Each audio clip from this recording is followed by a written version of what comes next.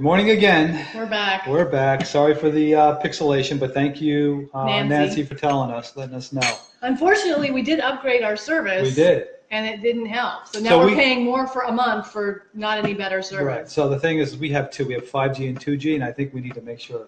It's on the 2G? Seems like the 5G signal will bounce around. Bounces around? Yeah. Not that you guys care, but it annoys me. Right. So we'll have to keep an eye on that. So would you like to start over? Do you want to recap? What do you want to do? We'll just do a quick recap. So we were talking about... Do you want to talk about the gym and your breakfast and all that, or just that? No, okay. No, that's fine. All right, so if you want to listen to the other one, I'll leave it up here on my personal page. I probably won't move it over to R&R Journey, and I certainly won't put it on YouTube, but it'll be here, and I'll leave it hashtagged so you guys can watch that one where we talked about our workout, what we're doing for Christmas dinner, and our breakfast this morning. Right. And please let us know if it's pixelating again. It shouldn't be at this point because we switched which signal we're using. So, but we don't know. We can't tell. Yes, unfortunately.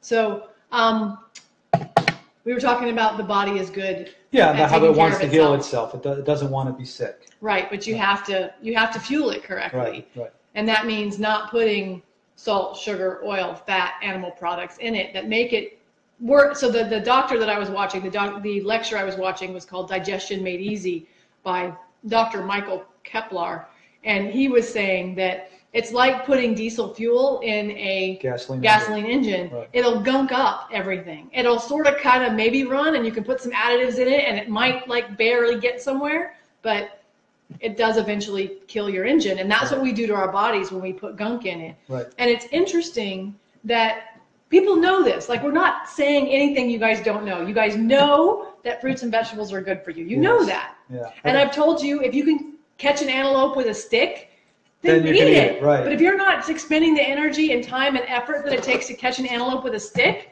don't eat it. Don't eat meat. It's not cool. And somebody posted something to me yesterday about how the meat industry doesn't check carcasses for cancer. It just grinds it all up and puts it in there.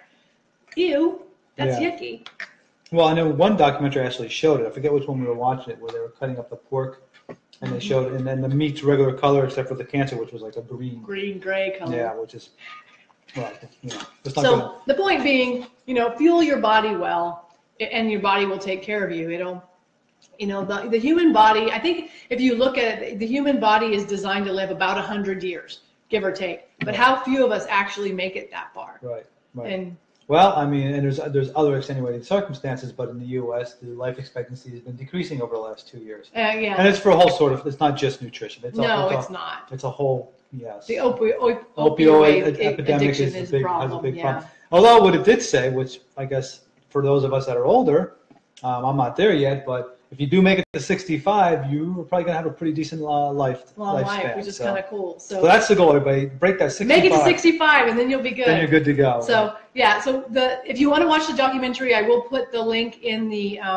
comment section when we get done, in both this video and the one that pixelated that we ended. Right. And you guys can watch it's not a documentary, it's a lecture by Dr. Michael Keplar about digestion, and he talks about how even heartburn is something you can heal if you take care of your body. Like, your body will heal just about anything if you fuel it correctly. Right, right. And we also, I found a new research paper this morning about calorie restriction, so basically fasting, and how it increases longevity and, I don't know, it's a lifespan, fountain of youth type of thing. So we will continue to read that paper. I will finish reading it, and of course, I like to have Doc Robin read it because some of it is very technical, and she's able to filter through that and decipher I'll go through that. So we will both read that, and we'll have some more information about that recent paper. Right. So, and we'll definitely come back on Tuesday and let you know how what we had for Christmas dinner and what that looked like and how we ate and how we're feeling and all of those fun things. Right. But in the meantime, we want to tell you guys to have a great weekend and a Merry Christmas, because Christmas is coming up on Monday. Right. So I hope you have fun. We are going to go out tonight. Yes, we are. Our plan is to go to happy hour at Ted's. So if you're local and you would like to join us, we'll be there, probably 5-ish or so, and at Ted's Montana Grill. I was told I have to say the whole name. Christiana Mall. Near Christiana Mall. And then we're going to a band. Battle of the Bands type of thing. I don't think it's really a battle. It's not. Just a bunch of bands at the Queen Theater. At the Queen Theater we'll be there tonight. So if you're there, definitely stop and say hi. And then on Sunday, we have a house party to attend with some friends. We have a Christmas Eve party. Yeah, we have a Christmas Eve party, so that'll be fun. And then we will be going to his mother's for Christmas Day. Yes, we will. So those are our plans. I hope you guys have fun plans with friends and family and loved ones. And we will look forward to seeing you again for sure on Tuesday. We may pop on briefly on Monday and just say hi and Merry Christmas. Yeah. So. And with that, we will say, eat real food. Not too much with the holiday season, and mostly plants. Have a great day. Have a good weekend, guys. We'll see you on Monday.